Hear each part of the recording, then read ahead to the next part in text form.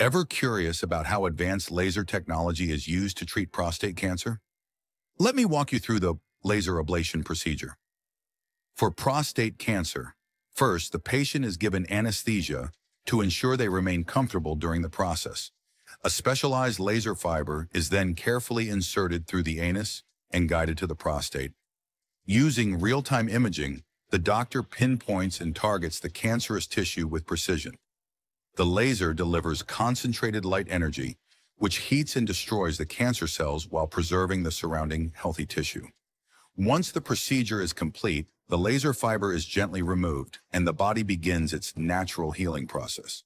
This minimally invasive technique offers faster recovery times and fewer side effects compared to traditional surgery. Isn't modern technology incredible?